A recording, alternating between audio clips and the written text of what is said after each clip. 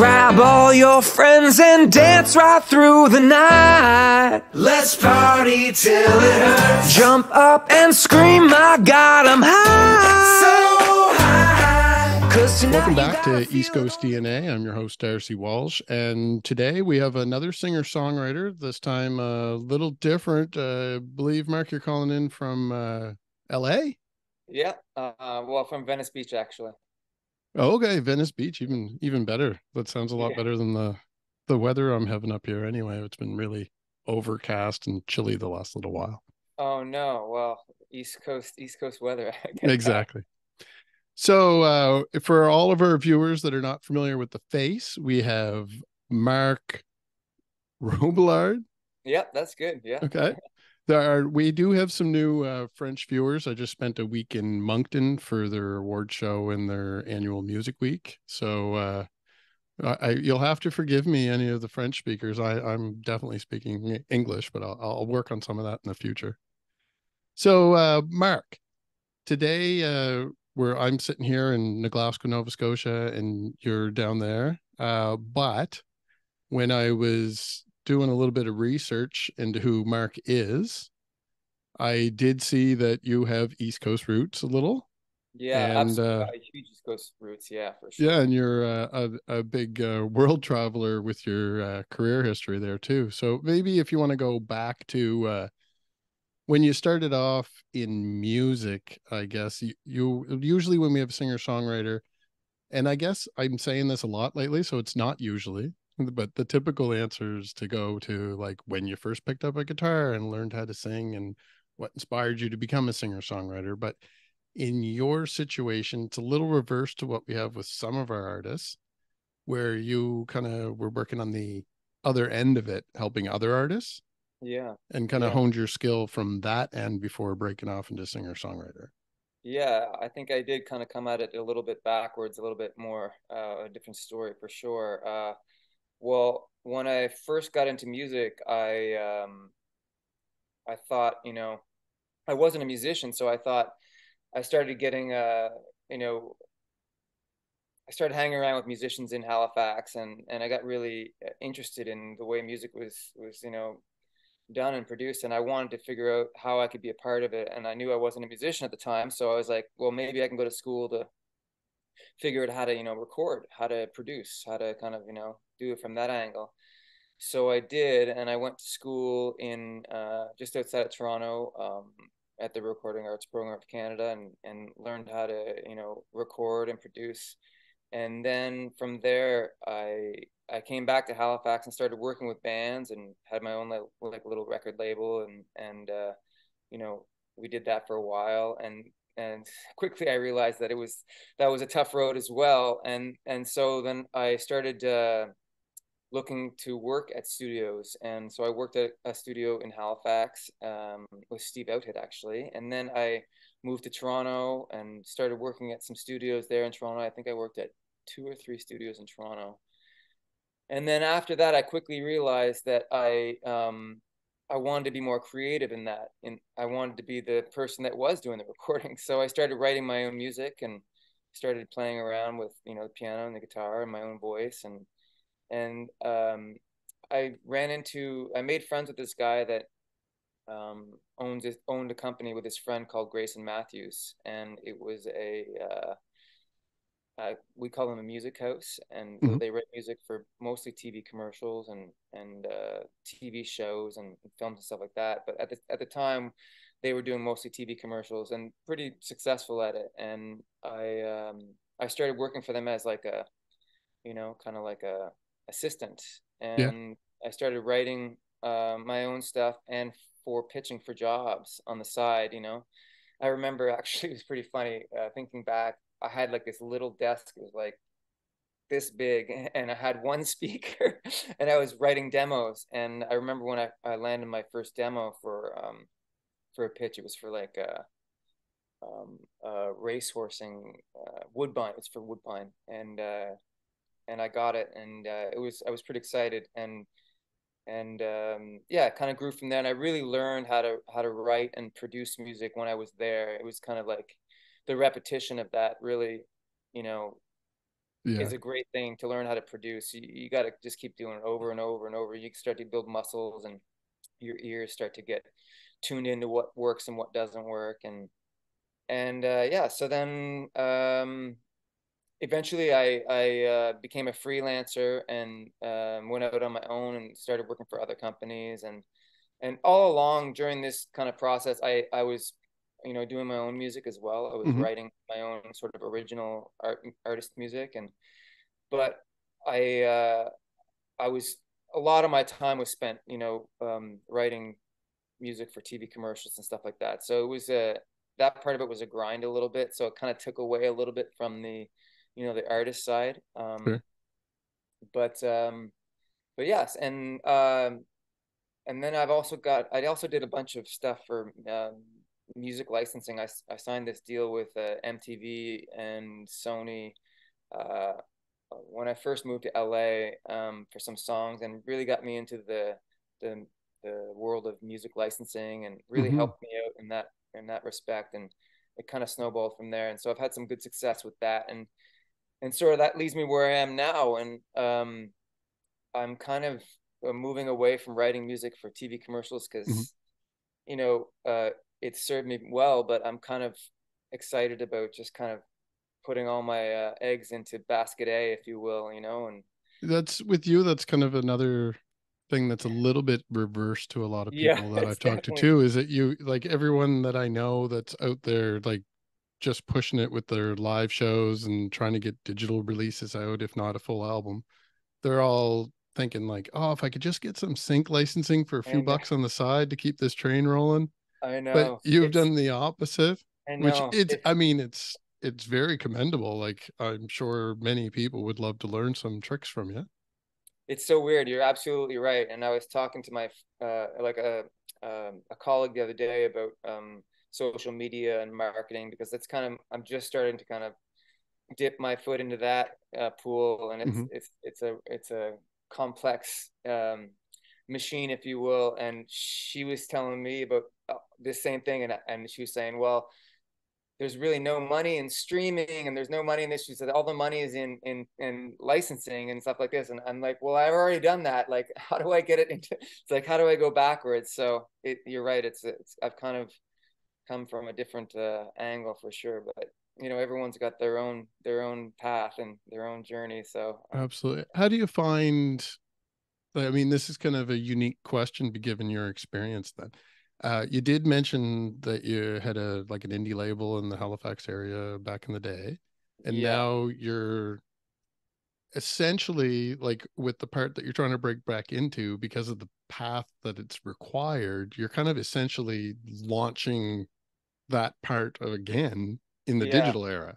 yeah. So, like, do you note any comparisons back to the old school? The only comparison back to the old school really is, I guess, effort.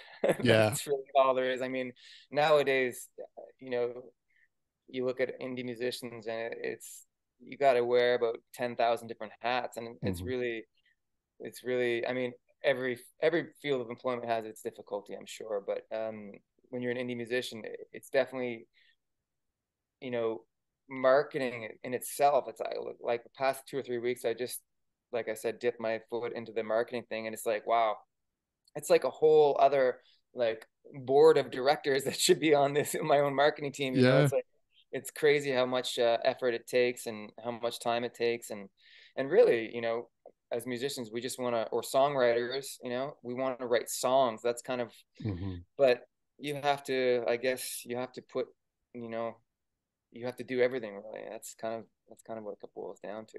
Yeah, it is unfortunate, especially for people just starting off, that there's so many things required of one person to self promote versus getting somebody to make up a cool poster and a few friends go around and poster the city so that you can have a good Yeah, gig. Like, we used to do posters back in the day. Yeah, we used to do yeah. it. I It's mean, fun. I have this show, so I'm helping out artists a little bit, but yeah, Absolutely. And thanks there's, for having me on, by the way. oh yeah, yeah, absolutely. Yeah. So I am curious too, before we get away from the topic, what was the name of that record label? Because I'm a little bit of a music nerd. I might Oh, it recognize. was it was called Drop Records, and we had basically two artists on there. There was one band called PF Station, Yeah, yeah. and one band called Dr. Dr. Feelgood, Dr. No, Dr. PF Station would be a lot of the same guys that were Jimmy Swift Band, and Yeah. I'm good yeah, friends with Craig Mercer and all those guys. yeah, Craig's still very active in the industry. Yeah. No, he was teaching for a while and he's Hmm. still doing that, I think. And yeah, he's a great guy in the music scene for sure. He knows so many people. He's a great guy. And speaking of Craig Mercer and teaching, Yeah. back when you had the decision to move to, now this might be a little, I find this different because I have a lot of different ages for the guests that are on the show, and we pretty much Sure. have similar conversations, but every once in a while the age thing kind of falls in. Yeah. So how long have you been out of Nova Scotia? Oh, jeez. Well, I moved to Toronto. I've been in LA now for 13 years, Yeah. which is crazy. And then before that, I was in Toronto, or I was in London, England for 3 years. And then before that, I was in Toronto for, you know, for 5 or 6 years. So I've been out of Halifax for a while now. But my family still lives there, and I still have a lot of close friends there. So I usually try and get back once or twice a year, and so I still have my roots there. And so how about you returning to Nova Scotia? We're going to see some performances come up here. Oh, I would love to.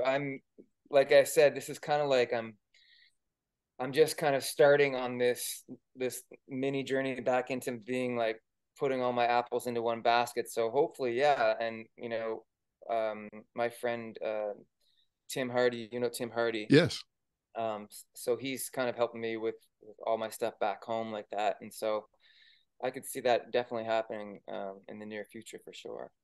And so your original reason for moving away for school, Yeah, nowadays we would have somebody like Craig here in Nova Scotia that you could go to. But absolutely. Yeah. back then that like I, it is hard to explain to some people, like if they're in their 20s or maybe some people even in their 30s. Like even myself, when I was of the age to stop schooling and start earning some money to pay the Yeah. bills, Yeah. I would have loved to have stuck with something music industry related. I used to work retail, record stores, and I had a few small businesses selling merchandise. Okay. But we didn't have the options. As much as the music was really cool back then, and it was really active and vibrant. Like there was a lot of stuff happening in the like all the way through the 90s, early 2000s. But like there was no schooling on the East Coast if you wanted to Yeah. do something like that. Yeah. No, and now there is. Now they have great programs there for sure. Yeah. Yeah. And That's great. actually, a quick little plug for CB Mike. They have some courses coming up. How you had mentioned about the marketing and the online stuff. They have some courses coming up for members. Oh, It's sponsored through Department of Labor partially in Nova Scotia. So for Nova Scotian musicians out there that are struggling to figure out how am I supposed to do all these things, there's courses to teach you how to do those things and best practices. yeah, totally. And there's so much great knowledge out there to learn. And like, you're just, when you start to do that stuff, you just realize how much it takes a village, how much it takes everybody kind of coming together to try and, Yeah. push you forward. And it gives you that sense of community for sure, which is nice, because everyone really just wants everyone to succeed in the end.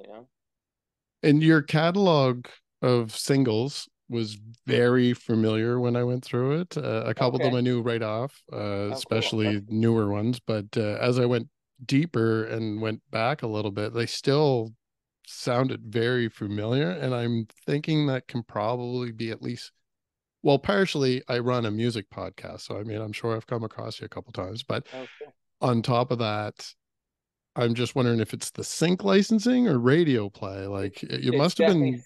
sync. Yeah, there was a little bit of radio airplay, but I never really like. I think with the artist stuff, that's why I didn't do that as much. So the radio or the sync placements definitely was the bulk of that push, and that's probably like almost all of my songs. I think have really gotten some of them, have not, but a lot of them have really gotten some great placements over the years, and sort of, and that's where a lot of my listeners from Spotify come from, stuff like that. So it's definitely been sync has been huge for me in my moving forward. So And hopefully it'll your continue. Wikipedia page is out of date. Oh, is it? Yeah, Well, I I don't. think the last reference it has in there is the sync licensing for a Kraft commercial that you did. Okay. Oh yeah, I know that song. Yeah. So Heart and Soul, was that synced somewhere? Yeah, that was definitely synced. Yeah.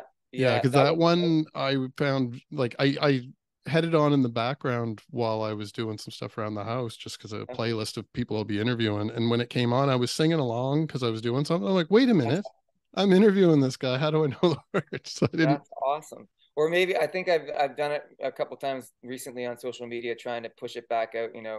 Trying to do the Sure. old stuff, trying to get people interested in my career again. So it might have been through there, but yeah, it's definitely been licensed before.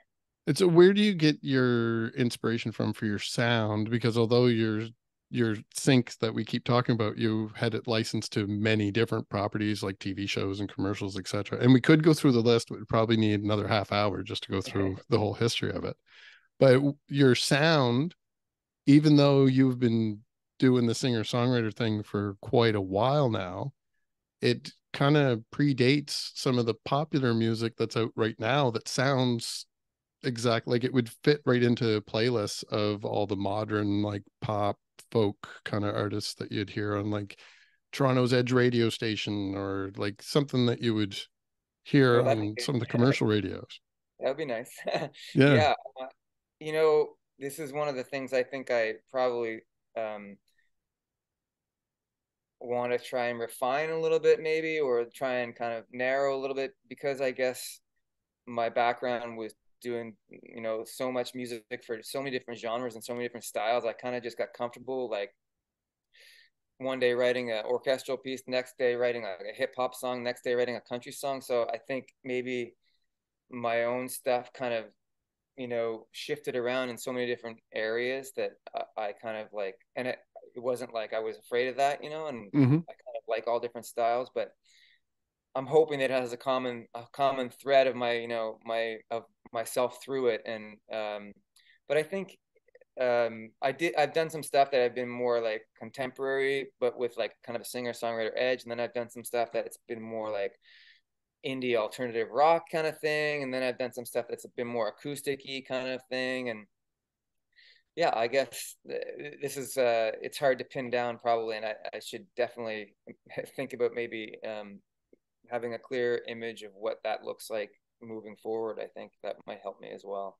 Have any of them ever been picked up by anybody that wanted to do a remix? Because I found too that it's so clean. Like obviously, where you have a production background, you came into like you don't have old demos that sound like you recorded them in a closet. Oh You're no, I have a whole bunch of demos that I can send you them. Like, I was looking through my hard drive the other day, and like I have written so much music for like demos for TV commercials and Mhm. stuff like that. It's crazy. Like I'm just like, wow, this is no wonder I haven't been writing as many songs. I'm like writing too many demos.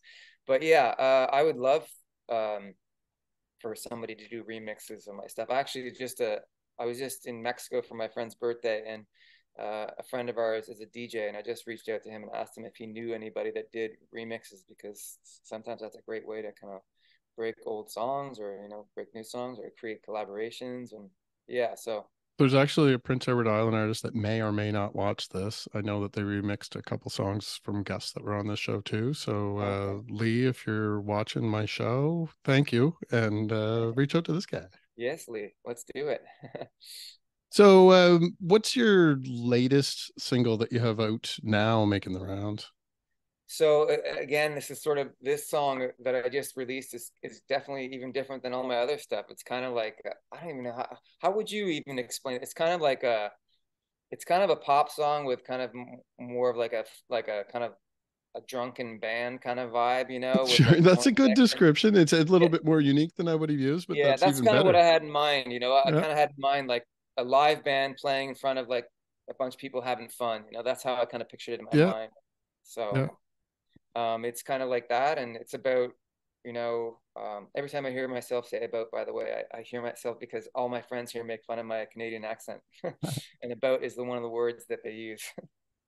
Um, so yeah, it's about, sometimes how we have to kind of, you know, let the day go, and just like uh, how do I explain this? Like, go out and have a little fun, you know, laugh with some friends. And, you know, sometimes that's what we need to shake it off a little bit. You know, it's just like, it doesn't necessarily need to be that party or anything like that, but it could be like, you know, going out with some friends for, you know, a run or a bike ride, or, you know, or walk on the beach, or laugh a little bit, or have a coffee. You know, it's just about that need to sometimes really let go and just let loose a little bit, you know.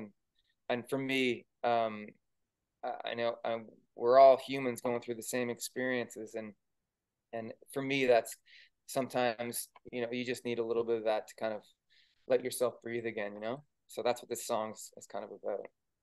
Awesome. And where would you send people to find you online to keep track of what's coming up? Because it sounds like there might be some new things coming from you that people want to keep track of. Yeah, I'm really excited. Actually, I'm finishing up this new song right now called Ordinary Love, and I'm really excited about it. It's kind of like again, it's probably not refined, but it's kind of like a reggae kind of vibe, with like kind of like a Jack Johnson kind of reggae vibe. And they can reach out to, if you search my name anywhere on the internet, Marc Robillard, MarcRobillard, you'll find me under my website, marcrobillard.com, or YouTube. I have my YouTube station, or now I'm trying to go viral on TikTok, because that's where the new growth market is, and trying to reach new fans there. So I'm on TikTok or Instagram, or, you know, anywhere on the internet you can probably find me. And we'll throw a couple links down the bottom, but for anyone watching, it is that easy. I typed his name in and everything came up right away. I can send you my link tree as well, that has all the stuff on it. So yeah. Perfect. Yeah. So, and I'm not feeling that well today, because I got COVID just this morning, so I'm a little haggard. So I apologize if I'm not too with it right now. Yeah, it might be a little slow on the updates for a week or two. Definitely. Yeah, I'm gonna take a couple of days off, I guess. And so for people that are new to you, what song would you like to feature here at the end of the episode, just to give them exposure to who you are, and then they can go follow your website? Yeah. Well, I'll preemptively say this, that I'm going to say, let's push the new single, Till It Hurts, for sure, because it's the new one. But, you know, if you have the time, take a look at some of the other stuff I have, because my stuff is kind of mixed across the board. So one song might be completely not up your alley, while another song might be, you know, for sure. So yeah, shop around a little bit. There's a little bit of variety in there. Yeah, so. And hopefully we get you snaggled into our algorithm here with all the East Coast artists, so that we start pushing you a little bit to some of the people here too. That would be helpful. I would love to be in that algorithm for sure. That sounds amazing. Yeah. Awesome.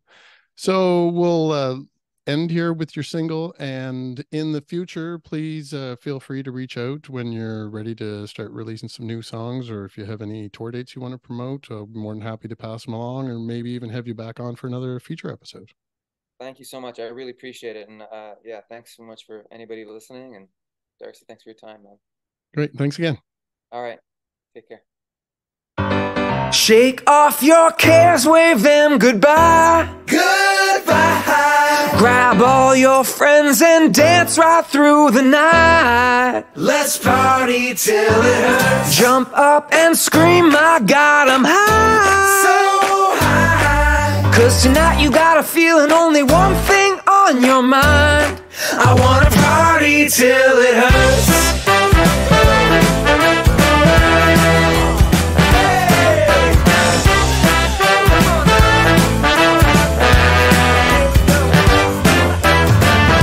You've been pulling your hair all out, oof, ouch. And you've been fighting, you kick and shout, wow. Sometimes you gotta let go, unwind and go with the flow. Don't worry about nothing no more, no more. Shake off your cares, wave them goodbye.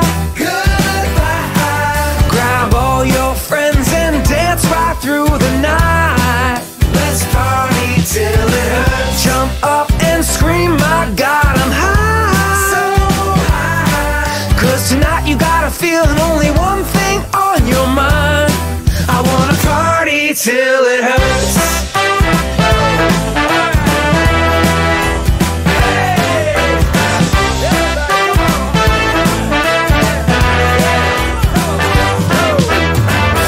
Your car broke down and your dog got fleas. Ah, jeez.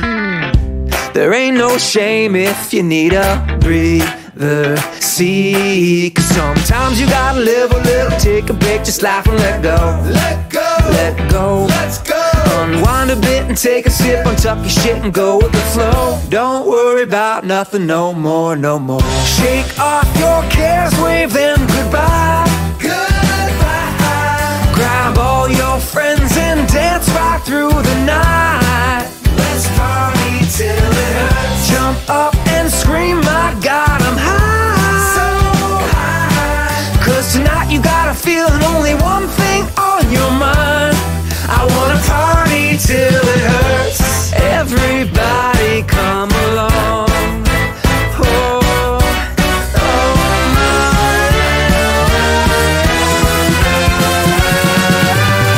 Shake off your cares, wave them goodbye. Goodbye. Grab all your friends and dance right through the night. Let's party till it hurts. Jump up and scream, my God.